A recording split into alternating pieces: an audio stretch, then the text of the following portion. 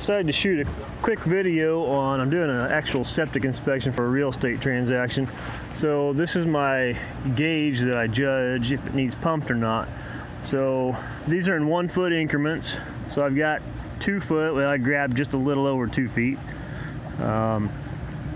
So when I first grab this, it's going to be this tan color all the way up, and then we let it sit for a half hour, and whatever settles out, that determines how many solids are in it. So this one's about 10 inches right now.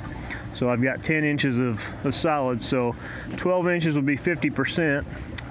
They recommend, manufacturer and state both recommend that anything 40% and over needs pumped. This one is actually due for its 3-year pump out this coming fall, so by then it'll probably be right around 40 to 50%. It's actually right at 40% right now. So anyway, this is what it looks like after it settles out for a half hour. You can see the clear liquid, and then when we start picking up the solids. So what I want to do is I'm going to dump this back in the tank, and then I want to grab a sample again like I was starting over, since I didn't think about shooting that originally. There's the tank and what we call they call it a liquor actually, the brown liquid in there.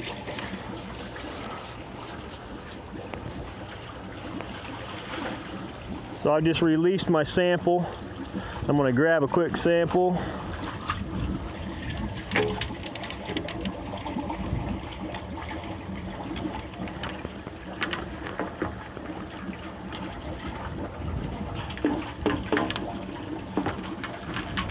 I'll hold that, take a sample of that. Pull it back up out of there. All right, now dip it down in. Pull that plug. All right, let's wrap this. All right, so pull that up out of there.